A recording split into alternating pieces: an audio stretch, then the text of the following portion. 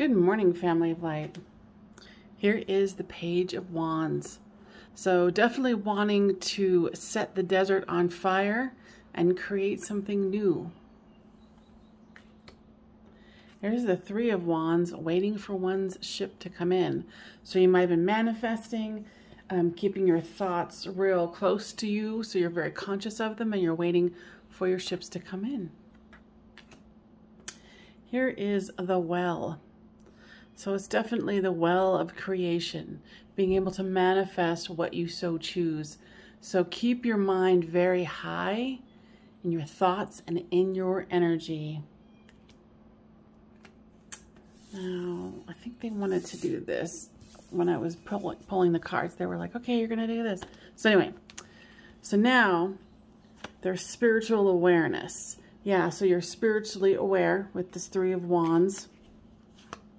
Here's emotions, making sure that you keep your emotions high, like they had just talked about.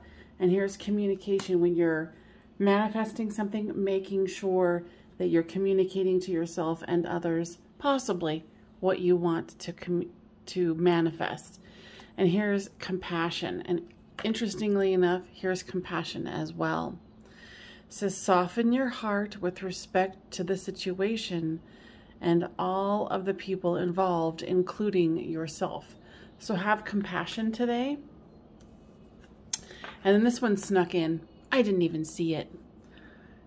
It was right into this one, and I was like, oh, okay. So remember who you are. The Archangel Michael.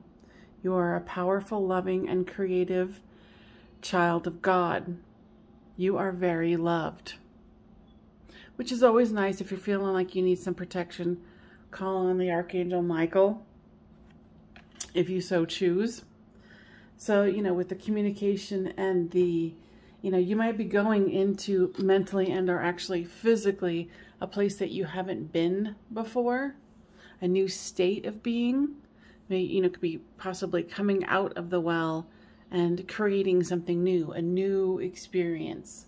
So go with it.